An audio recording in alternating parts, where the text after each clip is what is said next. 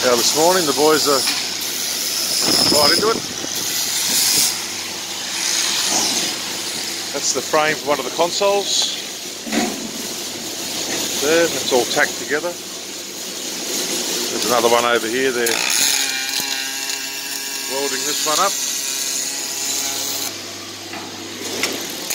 These here are the new covers for the bilge pumps. So they're completely enclosed now. That's the inlet and outlet there for the water to come in, and also for the pipe to come out. And then up top here we've got the wiring comes out there, and the water can come in there. But they get screwed in through here onto another plate on the floor, so nothing can happen to the bilge pump, well, hopefully anyway. Back over the 7400 now. Just starting to look like a real boat. Yep, that's the floor structure in there. These pieces on an angle there, like stays, they hold the sides nice and straight.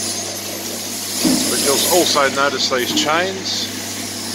What we do there, these chains, we use the pulley blocks, and they hold it down in the jig so it doesn't move at all. And then all the welding's done. See, this one's just about finished now. That's all fully welded.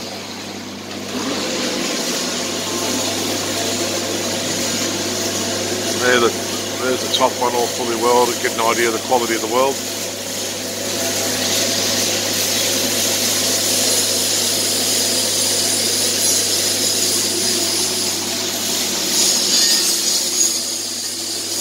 So now this one here, this one's looking pretty close to being fully welded actually. The front's all done, front deck's all done, yeah, everything's done.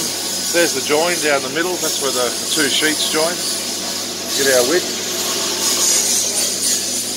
This is where the bump fender goes on. We put a bump fender here, and again the bump fender goes on here. This boat here is getting full bump fenders, top and bottom. So this will go all the way down the back, and then the second bump fender, it'll start back about here somewhere, down where the curve starts. See, again, there's all the welding from the front.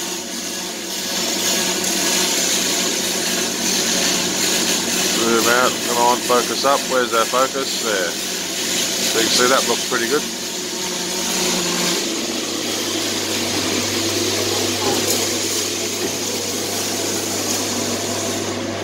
Just stand up here and get a shot on the inside.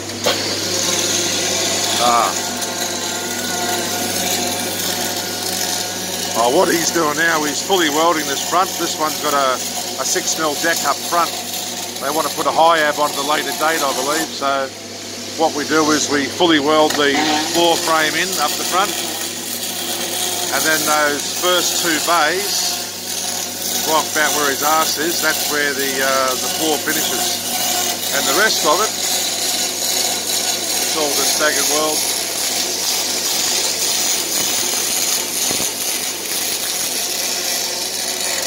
That's this is the 7400. This one, the WB7400, and this is the new model. This is the one that's all CE approved.